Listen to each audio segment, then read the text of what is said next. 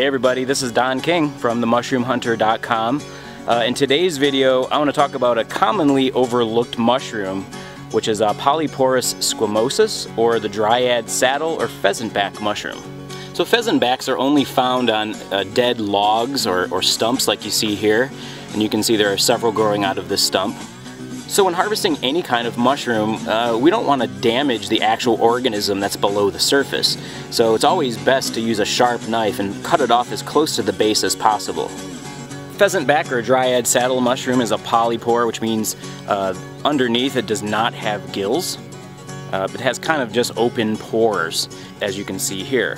Also, the top of the mushroom looks like a pheasant's back, like a bunch of sort of feathers feathering out from the center. This mushroom grows in early spring, actually sometimes all the way through the summer.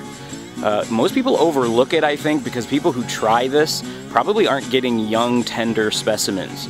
You want to find these when they're really small, like about this size. When they start to really fan out, or when the pores underneath get really big and open, the mushroom's going to be really tough. Might taste okay, but it's definitely not going to be necessarily edible. It's going to be sort of rubbery when you cook it. So another distinguishing characteristic with the Dryad saddle is its smell. It smells exactly like watermelon rinds. Now, Dryad saddles can be used just like any other mushroom, in soups and stir fries, again, however you would use other mushrooms. I like to slice them really thin and fry them in a little olive oil and butter with a little salt and pepper, and they'll actually take on a bacon-like flavor. They're actually quite delicious. Now, if you happen to find an older specimen, you're basically not going to want to eat the stem. The stem's going to be the most likely part of the mushroom that is going to be tough. So again, if you find an older one, you might want to just kind of take the outer edges, which should be more soft and tender.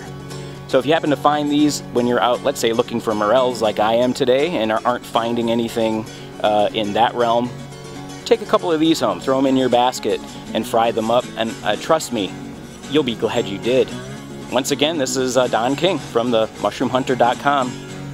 Happy hunting!